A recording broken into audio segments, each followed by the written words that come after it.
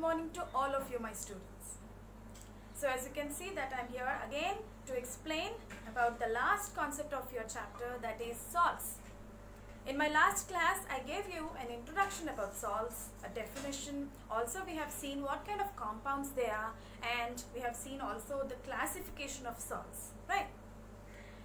Today we will be discussing about one such salt, okay? An example, that is nothing but sodium chloride. It's also called as common salt or table salt. So today we are going to discuss about how it is formed, from where can we get it, and also what are the various chemicals that you can get from sodium chloride. Okay? So let's begin with the production of sodium chloride. How do we get salt? So as you all know that seawater is the biggest source of sodium chloride. So how do they produce sodium chloride from seawater? It is by the process of evaporation. We all know that the seawater is collected in shallow pools or pits, and then it is allowed to just evaporate in the sun's heat, and then what is left is nothing but salt, but that is an impure form of salt which is again purified by various processes. That is one way how we can get sodium chloride.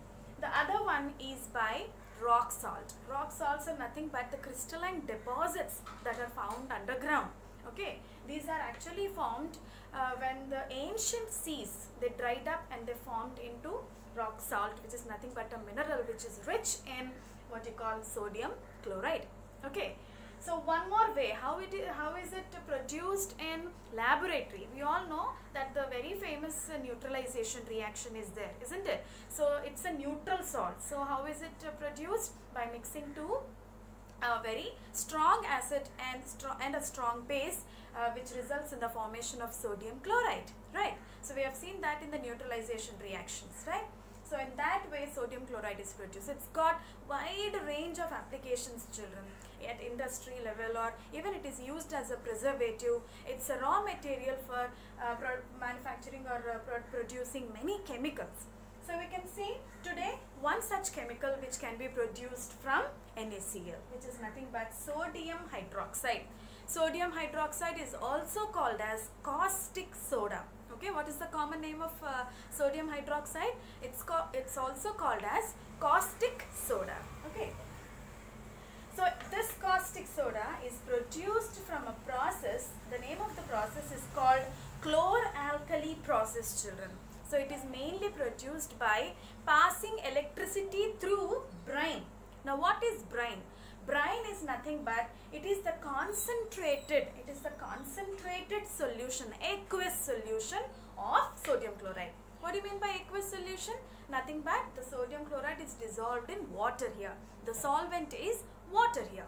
So it is highly concentrated solution of sodium chloride that we take, and we subject it to electricity. So what happens then? So it results in electrolysis, right? So the sodium chloride compound is broken down by the way of electricity, and thus it produces many things, many products, as you can see over here. We know that the positively charged electrode, okay, the positively charged electrode is nothing but the anode, and the negatively charged electrode is also called as cathode, right?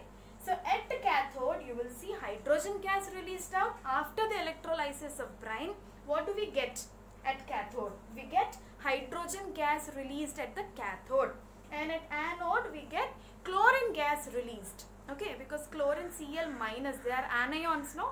They move towards anode. H plus cations, they move towards cathode. So at anode chlorine gas is collected, and at cathode hydrogen gas is collected. And in the solution what we get is nothing but NaOH, sodium hydroxide. Actually sodium ions Na plus, isn't it? So they are cations, they move towards cathode, but as soon as the sodium metal is deposited on the cathode, it reacts with the water present here, aqueous solution I said, no? So they react with the water and form sodium hydroxide. Why do you think it happens? Yes, because sodium is a very, very reactive metal. So as soon as sodium goes to the cathode, it reacts with the water present near the cathode and forms sodium hydroxide, and it is retained in the solution. Did you get that, children?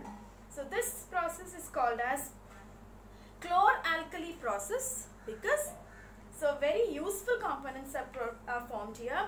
Chlorine gas is formed and what is this sodium hydroxide? Is it an acid or a base? It's a very strong base. A very strong alkali is produced in this reaction, and that's the reason why it's called as chlor-alkali process. So I want you all now to find out the various uses of sodium hydroxide. Okay children, just make a note of this process, and I have some main points. Please write down in your rough notes, and also note down the important uses of sodium hydroxide. In my next class, I'll be explaining about the formation of sodium carbonate and sodium hydrogen carbonate. These two also are formed from NaCl only, sodium chloride only. So wait till my next video and let's find out these uses of sodium hydroxide till then. Okay? Thank you.